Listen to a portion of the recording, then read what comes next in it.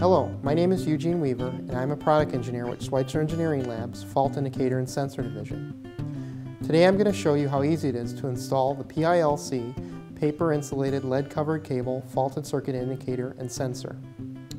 This is the only fault indicator on the market for three-phase lead-covered cable fault locating applications. So let's go out onto the SEL factory floor where I have an example cable where I'll apply this product and show you how easy it is to install. This is the display portion of the fault indicator, and this is the fault indicator itself. I'm going to go ahead and show you how simple it is to install this on a mocked up cable I have here that represents a three-phase lead-covered cable. I'll go ahead and wrap the sensor around the cable. On the side of the unit I have an up arrow, and I just want to make sure that the arrow is pointing up.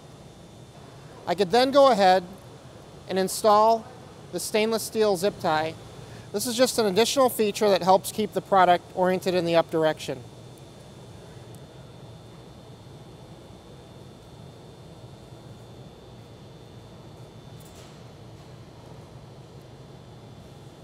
Right before I fully tighten it, I'm just going to make sure it's oriented in the up direction.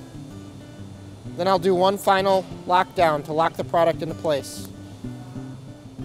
This sensor is extremely easy to install and allows utilities to locate a fault by looking at a single target indication from a sensor and determining if the fault is beyond the sensor or before it.